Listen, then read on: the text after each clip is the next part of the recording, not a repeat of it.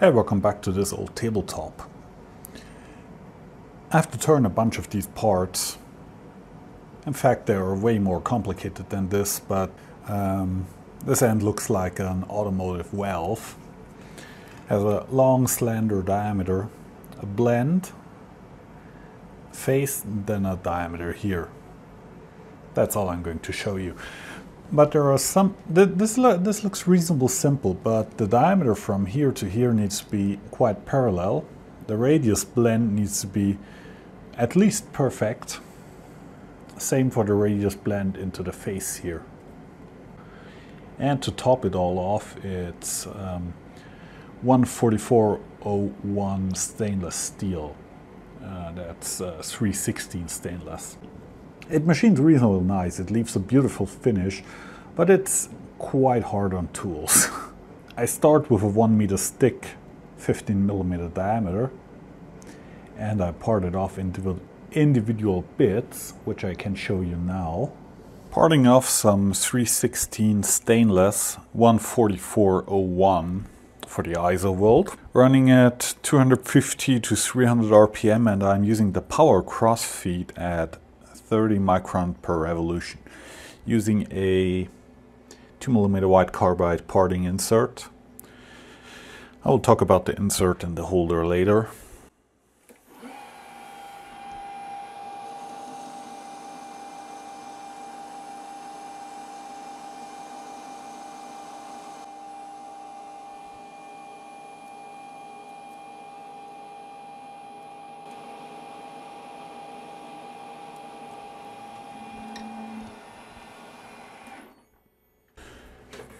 This is just for demonstration now. I don't use the power crossfeed to cut all the way through. As the cutting speed gets lower, the surface speed gets lower and lower, the more we get to the center, the cutting conditions get worse and worse. And I prefer to cut the last bit by hand.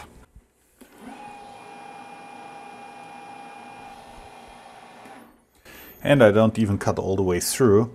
I prefer to leave 1mm of stock in diameter and just twist the remainder off. This is the parting tool I used to part off the stock.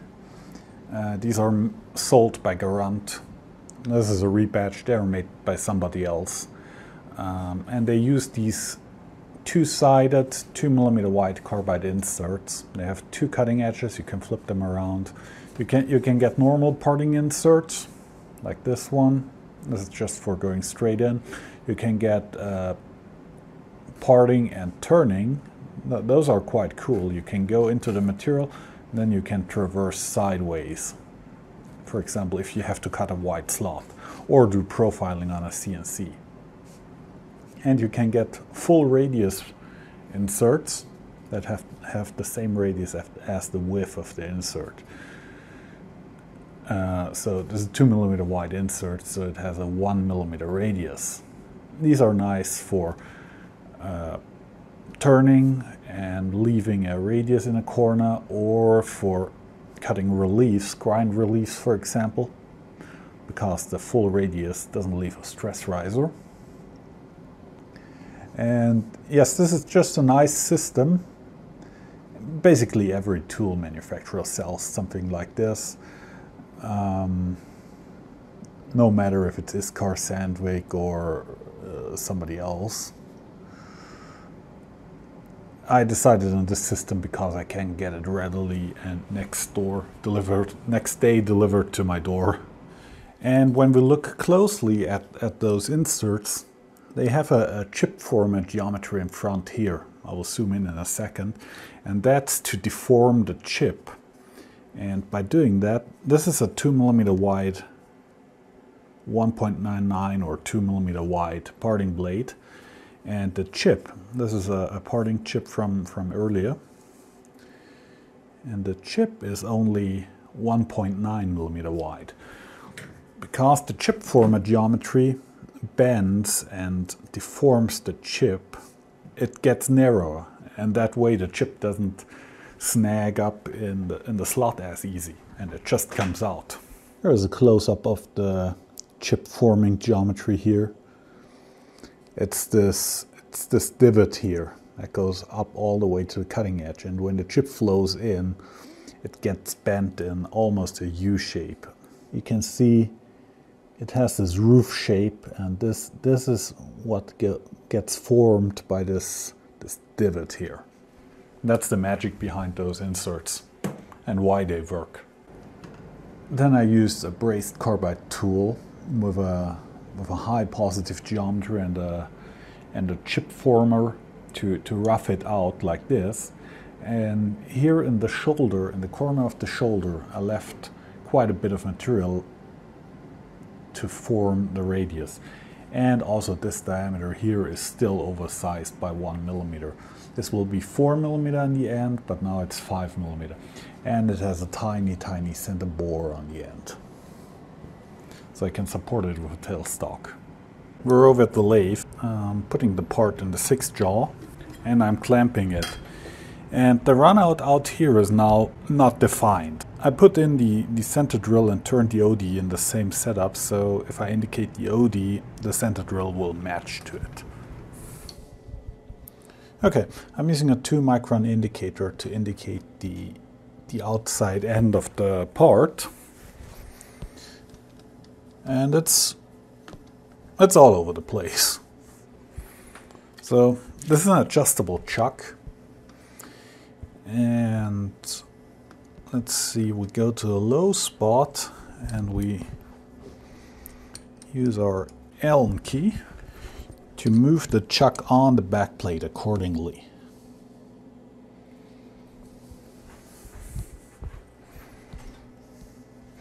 Notice I used the set screw, the wrench to move the set screw and the chuck into position, and then I back it off like a quarter of a turn. And I do that so when I need to use the screw on the other side, I'm not jamming up against this screw. That's already way better. Than that's within 10 micron. Let's see if we can get a little bit closer.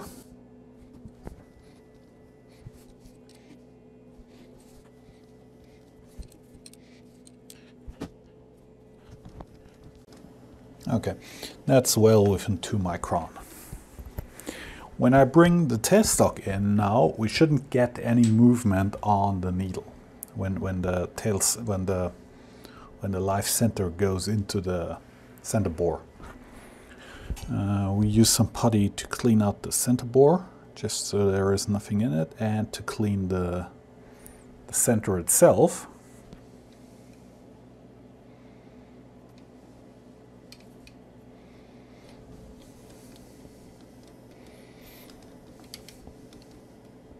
There is a little bit of discrepancy when you move the tailstock center up, because the tailstock center itself has a runout error, of course, that kicked our part off by 2 to 3 microns here, which is perfectly fine in this case.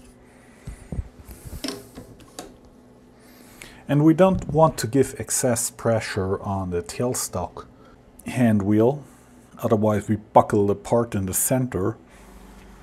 I'm using 2 tools. One is a brazed carbide turning tool for the OD, the shoulder work. And we touch off on the end of the part with it. Zero out. And we do the same with our radius tool. I will talk about the radius tool later.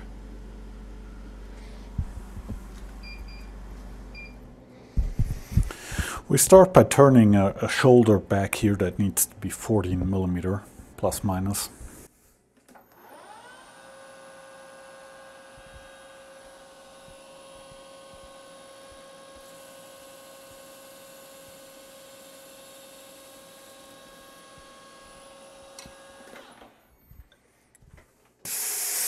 And I just relapped the tool, so I have to calibrate my diameter. According to the...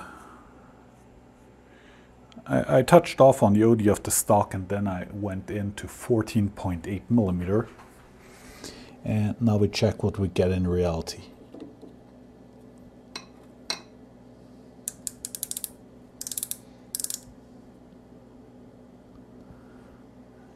14.77. We put that into our DRO. Now we proceed to turn it down to 14.2, take a measurement, and then take a final cut.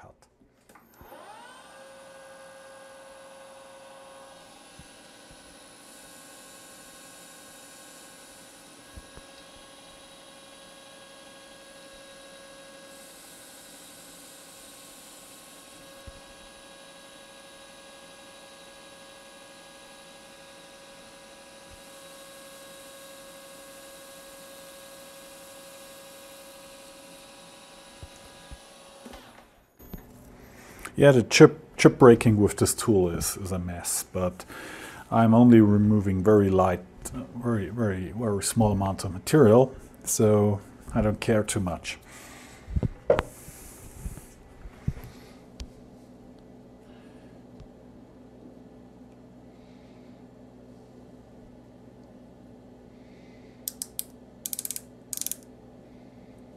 Okay.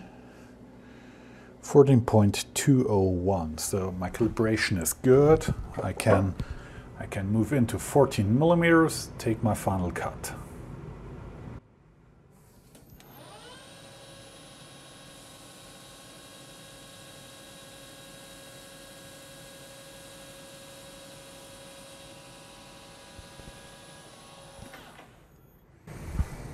There we go. Now we cut our shoulder here to length. This shoulder here has allowance here and here, and 1 millimeter of allowance, which in hindsight is a little bit much.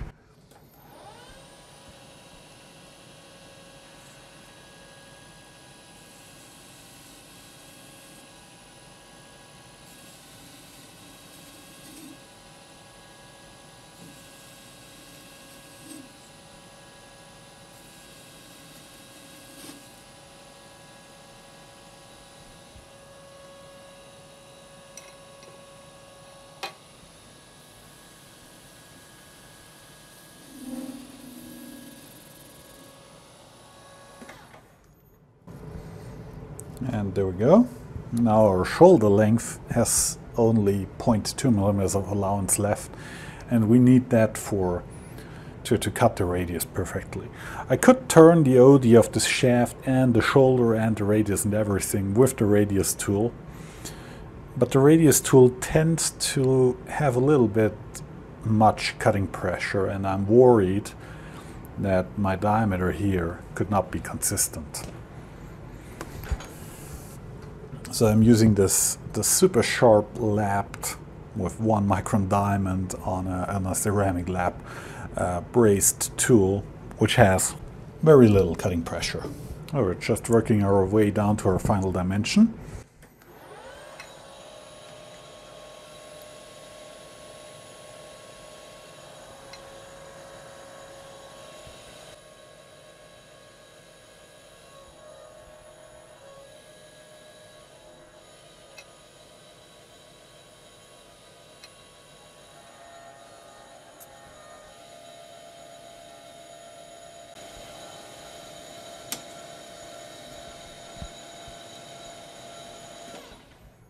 Okay, I cut down most material, and I will.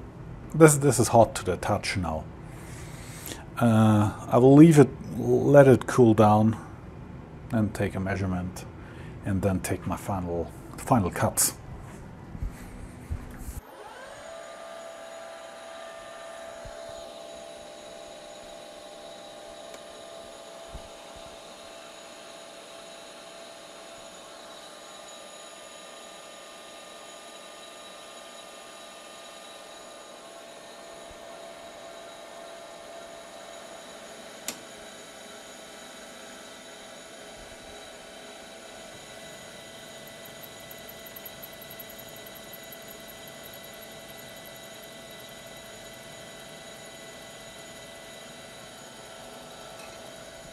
Okay, I have my 3mm radius tool in the tool post,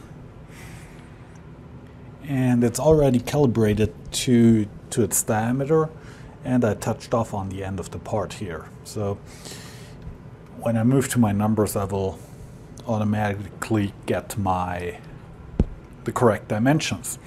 As this is a form cutter and has a very large engagement, we will run this very slow. I put the machine in back gear, basically running at between 55 and 100 RPM. I can vary that with the VFD. And now we will just slowly curve away the material. Stay away from the diameter and stay away from the shoulder.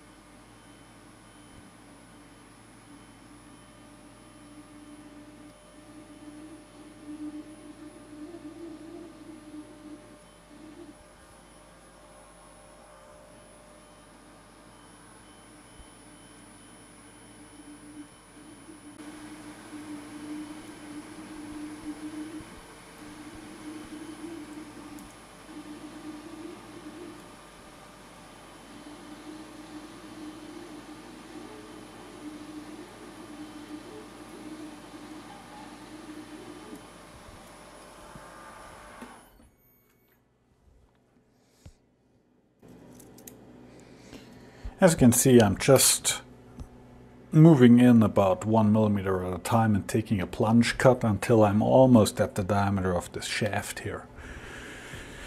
This takes some time. This is manual work. This is not CNC to axis interpolation. This takes its good old time, especially if you film it.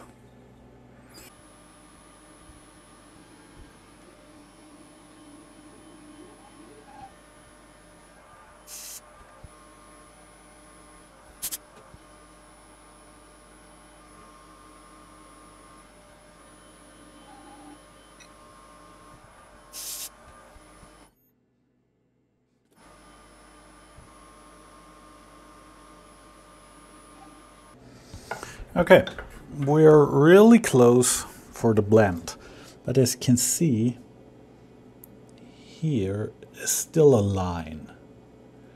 We could polish that probably with some emery cloth, but we're not going to do that. We're doing a proper blend here. It would be nice to know how much of a step we have here, so we can adjust nicely. A good way to check a blend like this is, of course, with a dial test indicator. This happens to be a 2 micron indicator, so we should get a nice result. I zero it out on the actual shaft, then I move over where the blend starts. So this is like 20, 28, 30 micron step. That's 60 micron in diameter. That's what we have to take off to get to a proper blend without a significant step in here. If we move further, we go, of course, into the radius. But right behind the step, the radius does not start yet, and we can take a good reading. So we have to go in with the tool, 30 micron.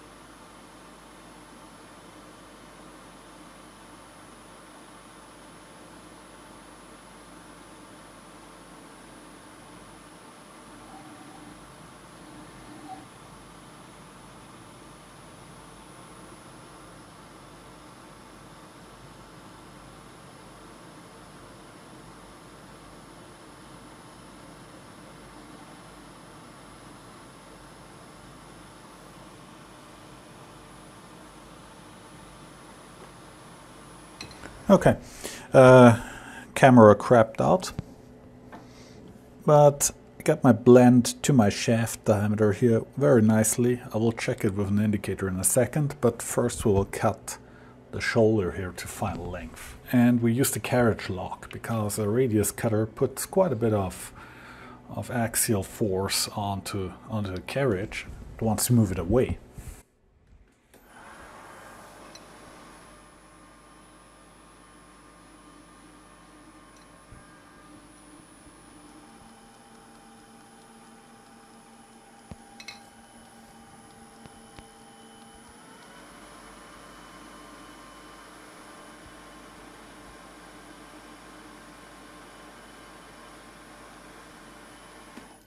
Okay,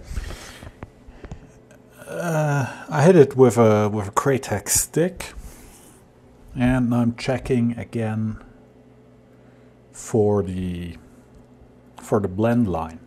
I have my 2 micron indicator here, reasonably good mounted, and now when we look for the blend line, yeah, there it is. That's somewhere in the 1 to 2 micron range of a step. There starts the radius. So that's pretty decent. That's good enough. Okay, and here again it is in focus. You can see the nice radius here. No sharp corners, no edges, no nothing. Just a really good blended radius. That's all. So now let's take a look at the tool I used to cut the radius. Okay, here's the radius tool I was using. This is a steel shank, this is some low carbon steel, and I silver soldered a piece of 6mm round carbide into a pocket.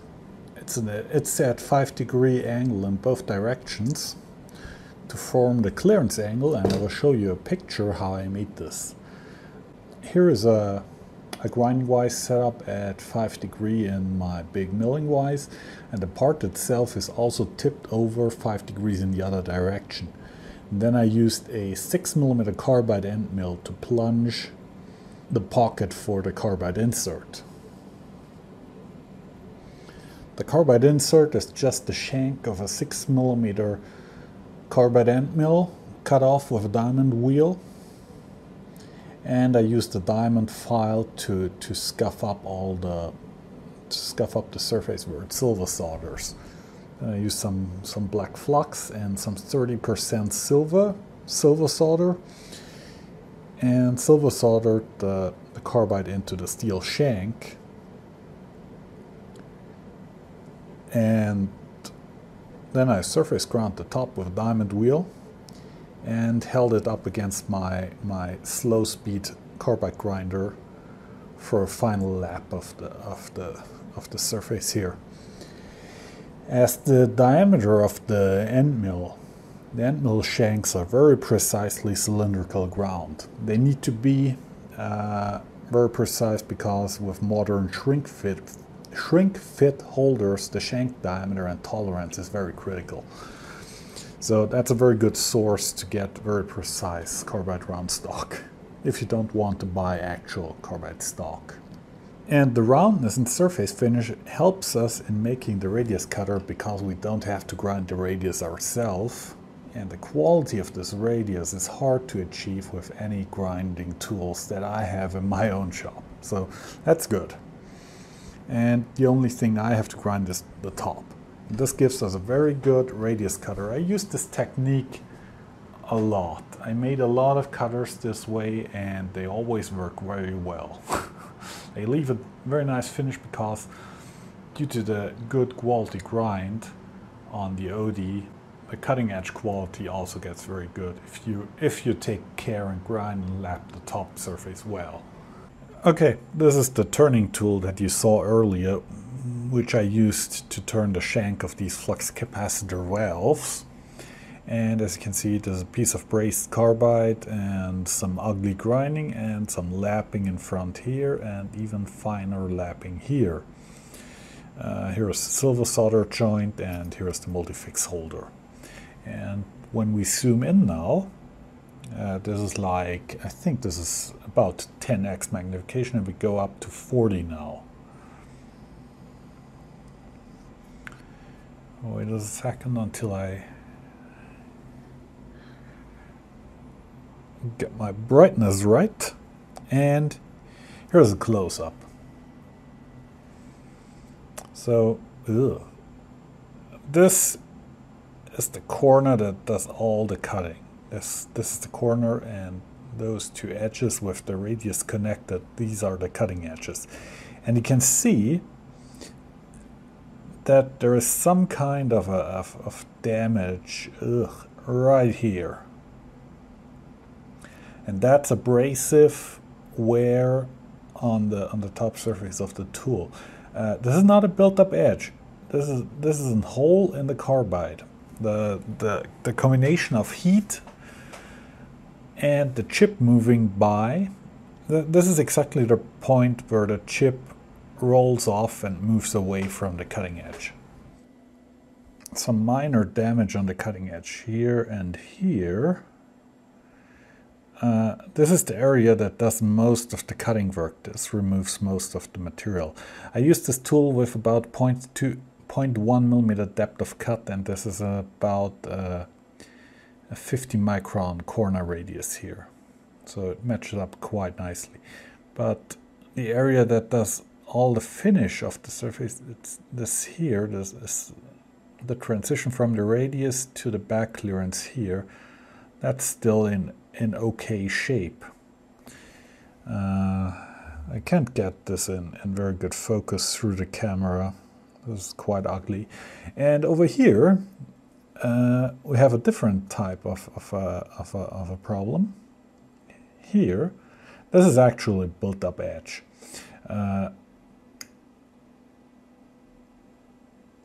This is where material, yeah, here you can see, I just snapped a piece of this built-up edge off. Dunk. I crushed the tool early into the material, and some of the material welded onto this edge here.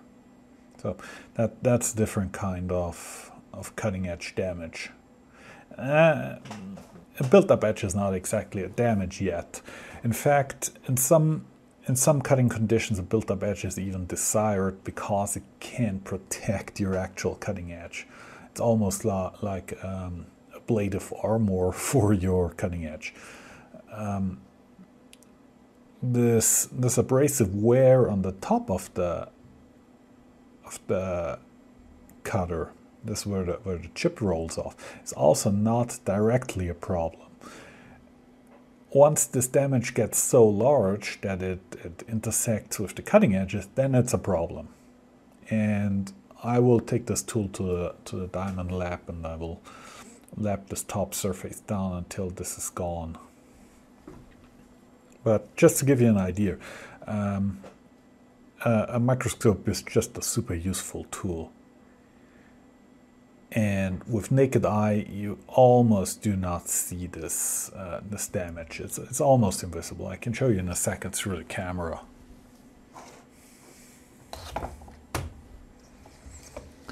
So you can hardly tell that there is this tiny abraded area here on this cutting edge. Yeah, the top grind here looks but ugly, but you can see here by the reflection that it's lapped. Also here on the side. It's ground with a D125 diamond wheel, and then up here, only this area here is lapped on the diamond lap. Because this down here is just clearance and doesn't need to be lapped. It's way faster if you do it just in the areas you need. So that's some cutting edge damage.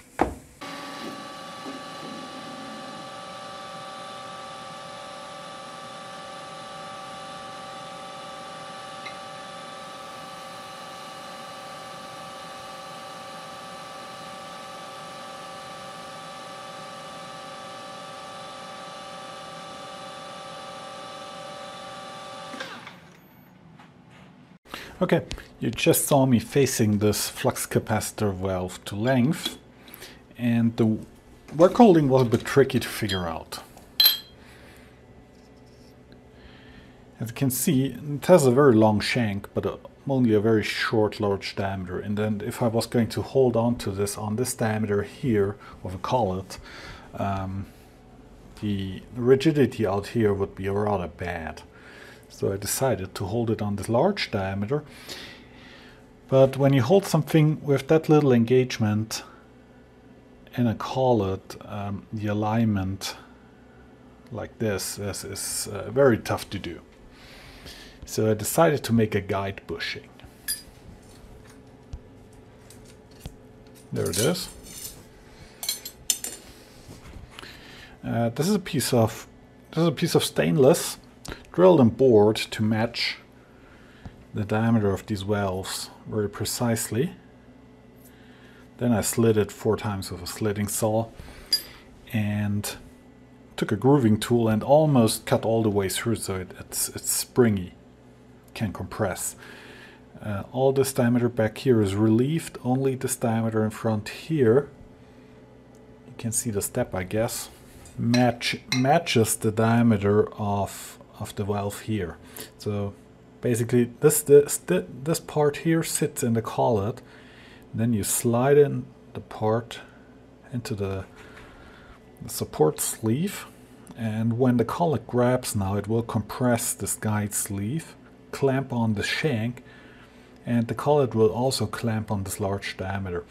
And this allows for very good alignment onto the rotational axis, but also a very rigid setup because it's supported out away from the part. I could also have bored taken an emergency collet or a 4mm collet, in fact, that matches this diameter, and bore it in front to hold this large diameter and this smaller diameter.